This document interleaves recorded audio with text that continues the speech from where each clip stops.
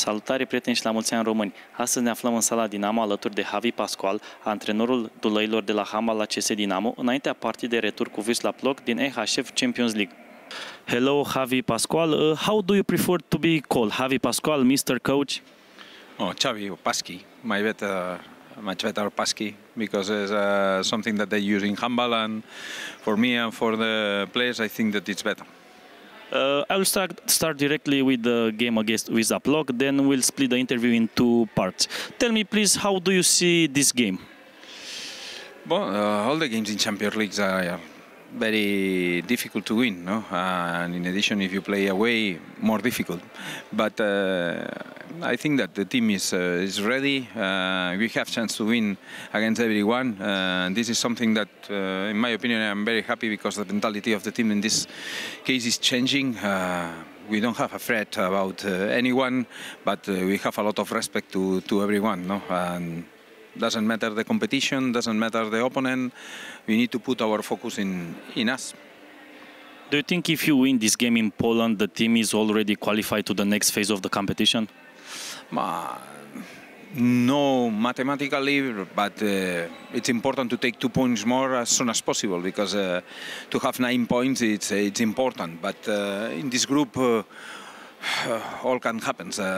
In this moment, Porto doesn't have points, but they will receive all the teams away at home in the second turn, and they can take 8-9 points. No easy, but they can do it, because in addition, for example, there is a team that they have a lot of experience. But I am not worried for this. I only put the focus in these 2 points against Plock, and we will see what happens in the future. I would like now to talk to your handball career in Romania. You came here in 2016 as a coach for the national team. Do you remember back then who convinced you to come to take this job?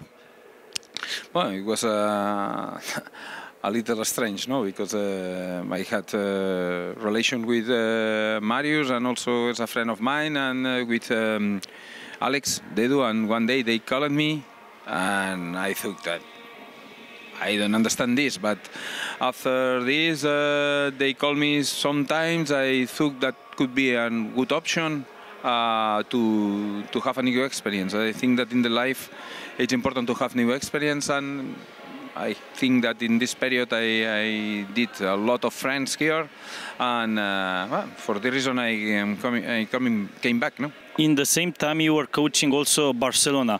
How was for you to coach 2 different teams in 2 different countries? Well, I think that handball is an international language, no? You need to be coach. If you are a handball coach, you are a handball coach, no handball coach of one team. You must adapt your model. What do you think with your players that you have in the teams, no? And it was for me, it was an experience amazing when I came back. I came here the first time, because a lot of players I didn't know them, and they teach me a lot of things, and I think that it was an amazing experience. But when I came back to Barcelona, I was in Barcelona with the focus in Barça, no? And it's the same now. Could be in the same country, but if you are in the national team or if you are in Dinamo, it's not the same. It's absolutely different. For me, it's not a problem. Your first spell at Romania finished in 2018. You came back in 2021. You still are the coach of the national team. How would you compare these 2 periods as a Romanian national team coach? Well, in the first period, the agreement it was easy. Always Barça accept that I was coach, but they knows that if we decide don't follow with the national team, is something that in the federation, the Romanian federation, they must accept. This is what happened. But it was a good period for me, and I think that it was very, very important for me in this moment, no. And now is different, no. I think that the Romanian handball is in evolution. I think that there are a lot of people working. We need to follow in this way, to adapt a little our handball to what happens in Europe. And I have confidence in the guys that they are working now with me in the national team. 12 years at Barcelona, 50 trophies, 3 Champions League titles. Why Dinamo? Why not? Who convinced you to leave Barcelona after so many years, so many trophies, and to come here, start a new project in a new country? It's not a question about who convinced me. It's a question about the individual motivation that you have. No, there are moments in the life that you need to change your philosophy, or to change to looking for new chance, and this is what happened. It appeared this, and above all, for me, the key person was the president when he came to Barcelona directly and he spoke to me.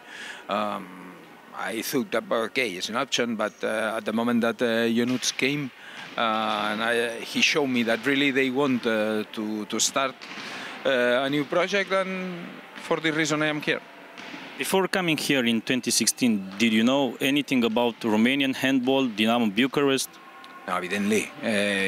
One thing is to know Romanian handball is, for all the people who knows handball, knows that Romania, it was very important in the past in world handball. No, they won a lot of titles, and probably they was one of the best countries in these moments. No, and I always tell to the people that my first book that I read, it was a Romanian book. No, and this is something that for the coaches, when I started, the coaches that we started, for example, in Spain, everybody read this kind of books, no? And this is important. Romanian is in the world of handball. It's not a country who they didn't play handball. It's the opposite. In my opinion, they started the develop of handball, but now I think that we must do something to put the Romanian country in the top again. What is the name of the book? Then I didn't remember the name, but it was translated to French because I didn't understand Romanian, French a little, and I didn't remember. But it was one book that someone gave me a present, I think 1 month ago, but I didn't remember the name. In 2023, you will have 2 years in charge of Dinamo. How would you describe your first experience outside Spain at a club? Well, I think that when I arrived here, a lot of things was different. For me, it was not a shock, because the experience that I had with the national team, I knew that what kind of things I can find here, and there are good things and there are other things that I am not agree, and this is what I am trying to change, no? But I think that our develop is correct. What kind of things don't you agree? Oh, for example, I don't understand how the coach doesn't have an office, or doesn't have one space for the video to be more professionals, no? These kind of things in the club, and fast when I arrived, the club really they put these tools, no? Because there are tools, but not only for handball. It's for everyone. Now this video is used for all the coaches in Dinamo, and it's something good for us, no? Not for handball. It's a question about we need to adapt our sport to the reality. One title, one cup, one Super Cup. Do you think you could have done better in this period? Never. To win one title before to play, this is a disaster. Never. No, I am happy with what we did, and evidently we made mistakes, but we made good things. And in sport, it's important when you make one mistake to put one step in front, to try to looking for the solutions for this. And I think that in this moment we are better than 1 year ago. What is your project here for Europe? Do you think this team can reach maybe a Final Four within 1-2 years from now?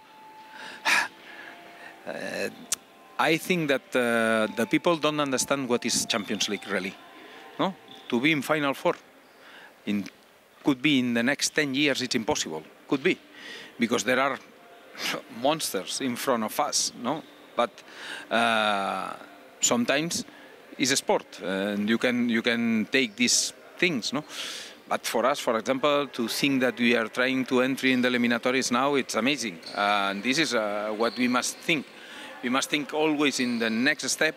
And I think that everybody wants to enter in Final Four, but if you can ask to Kielce, Barça, Plock, PSG, Aalborg, the Norway team that he appears now, the the German teams, Kiel, Flensburg, Magdeburg.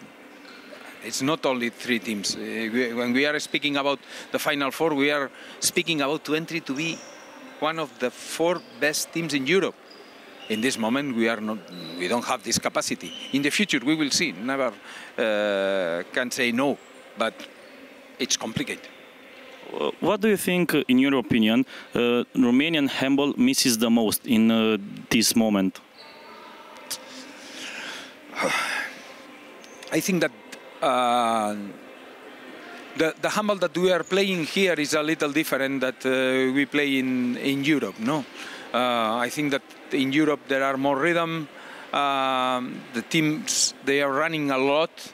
And the criteria that they are putting in the game are different, and this is something that we must adapt. Above all, this is important for our players in the national team, because when we play in the national competitions with the national teams, in the international competitions, we have a problem for the rhythm, because sometimes these criteria are against us. No, I think that we are trying to adapt these criteria to what we are finding in Europe, and we will see. In this moment, Dinamo has won the last 6 titles. You are heading toward the 7th.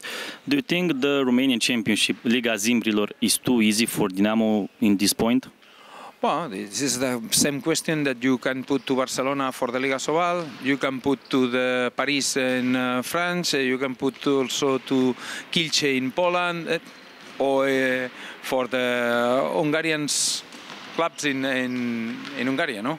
I think that always is a question about the periods on time. No, here now Dinamo is dominating the league, but this could change. Why not Constanza, or why not Steaua, or why not other club, Baia Mare, can take this during one period? No, this is something that in Europe happens in the countries. No, but if it's easy, I think that the rules that they are putting make more problems. But it's not a question to be easy. It's a question about if our handball deserves to win. No, for me the most important is the team play good, and I never think that if one game is easy or not, because when you are thinking that this game is easy, it will be the most complicated game that you have in front. What kind of rules don't you like it in Romanian handball? For example, this rule that they put about the 3 Romanians at the same time in the floor, for me is something that I can't understand. Why? No, I understand that it's necessary to protect the Romanian players, yes, but it's necessary that these players take level. And this is one thing. In my opinion, when you are trying to change the things with punishments, it's not the best way. I think that you need to change the things with the education, not with the punishments. No, the punishment is a consequence when you are trying to change something. And this is what I think. Or, for example, one team as us, we have 3 Romanian players on the court every time, but why I can't play with 6? No, you can play with 6, yes, but at the moment that I put only 2 or only 1, someone tell me, hey. No, for me, I think that this is a rule who must change a little to grow up our handball. But I understand that there are people that think different, but in my opinion, this is handball. It's not mathematics. Do you think this rule of playing 3 Romanian players at the same time can have positive consequences on the national team, to improve the national team? For me, no. You mentioned Baia Mare, Steaua, Constanța. Do you think one of these teams can fight side by side with Dinamo for the title, for the cup? Of course. We won one game in Baia Mare by 1 in the last moment, and Constanța played here 1 month ago. Amazing, no? They can win the game. Why not? The people always is thinking that the games are winning. You win the games before to play. No. This is a sport. This is a sport. If it's not a sport, no one want to practice, or the sport don't like to the people. But it's important for us to understand that we want to respect to everyone. And then when they play against us, we need to put our 100% every time. 12 years in Barcelona, you came to Romania. Was there any things that shocked you in the first place? Maybe conditions, training facilities, things like this. It's different, but when you are in Barca, you are in the best club in the world. And always that you change, it's difficult to find the same facilities that you had there, no? But I think that we have good facilities, so we are improving the facilities. Evidently, we need to do more things, but in this moment, I think that we are developing in this way, and I am happy what we have in this moment. For the second part of our interview, we switched places. I would like to talk to you about now your life in Romania. You stay here for like 4 years. In total, how did you find life in our country, comparing to Barcelona, to Spain? Well, I think that it's amazing. I live here, amazing, no? In Bucharest, for me, it's a big city. I know other cities. I think that it's a country that probably the people doesn't know exactly where is Romania and what kind of things they are in Romania, no? Because, for example, a lot of friends that I have, when they come, they are telling me, hey, this is not what I am thinking, no? But what was the impact on your life and on your family life when you moved from Spain to Romania? Well, I am a professional. It's my profession, no? And then if I need to go to Romania, I go. My family always, my wife will be with me. And in this case, Alex came because I want to sign him for the team. And I think that the family adapt and understand my decisions is not a problem. Do you know the language? A little. How hard or how easy was to learn it? But I think that it's a question about the mentality. For me, to learn Romania, it's something normal. If I am living here, I can understand. I want to understand to everyone. I can speak, but evidently not with the fluence that I will like. But it's something that I can have, I think, a normal conversation. Do you remember your first Romanian word? No, in this moment, but there are a lot of words now, no problem. Please tell me one difference between Barcelona and Bucharest and one team that is the same in both cities.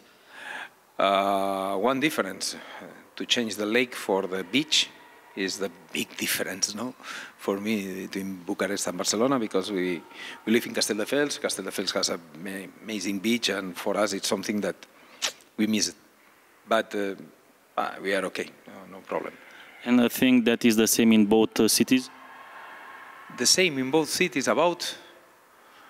No, I think that Bucharest is different to Barcelona, no? I think that here you can do what you want. It's a city that you have a lot of things to do also. But Barcelona is my place. It's a little, yes, it's my house. Also, it's my home, and my family is there, all my family, and I prefer to be in Barcelona. But here in Bucharest, I have other family, and this family, it's amazing. What don't you like at Bucharest? The traffic. Is very, very difficult, right? Yeah, it's a disaster, and everybody told me, but really there are moments in the day that it's impossible to go by car. It's impossible. Did you try the Romanian food? Yes. What do you like? I like carne, normal plateau de carnerie, the Beraria, for example, no? Or, I don't know, smartana or cholano. Sarmale? Da, but sarmale, it's not my preferred food. Mămăligă, șorici? Puțin. And did you taste Romanian drinks like țuică, for example? Yes. Or pălinca? Yes, I drink it, but no, I don't like it. I prefer beer. How are the Romanian people? Who are? The Romanian people. Well, I think that the people here is amazing about how they are worried for your comfortability here, no? I think that they are creating in me one feeling how I am at home. From what I heard, you are a very good friend of Pep Guardiola. Do you speak often to him? I am a friend of him, I know him, but we don't have this kind of relation, no. A very good friend, no. I spoke to him sometimes, and now, for example, there are 1 year like this, we didn't send a message, but sure, when we are together, we can drink and we can eat together. That's not a problem. A strong weapon for the team, beside the coaching staff and the players, were the supporters. What is your relationship with them, and how do you think they are an extra player when they come to your games? I think that in all the clubs and in all the teams, it's important. The supporters. We are playing for them. What we are doing in the floor, when we are doing in the arena, when we are working for them.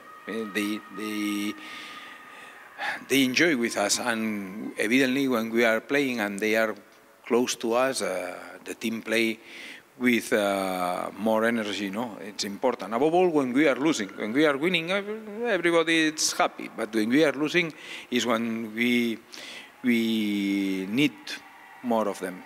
As you probably know, on the 1st December, when you are playing in Poland against Wisla Plock, is the Romanian National Day.